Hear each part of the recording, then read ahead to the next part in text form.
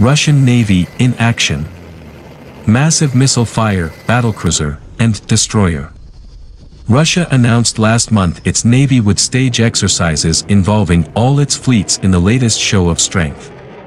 6 Russian warships are heading to the Black Sea from the Mediterranean for naval drills, the Interfax news agency has cited Russia's defense ministry as saying, in what it said was a pre-planned movement of military resources.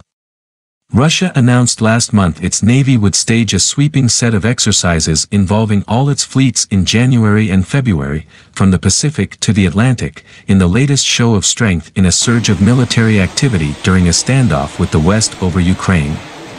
The 6 ships are scheduled to pass through Turkey's straits to the Black Sea on Tuesday and Wednesday, Turkish sources said.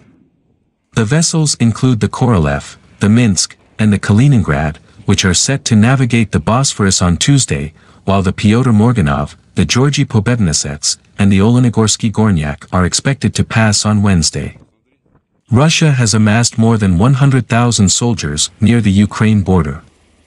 It denies any plans to invade but is seeking sweeping security guarantees, including a promise of no missile deployments near its borders, a scaling back of NATO military infrastructure, and a ban on Ukraine ever joining the alliance.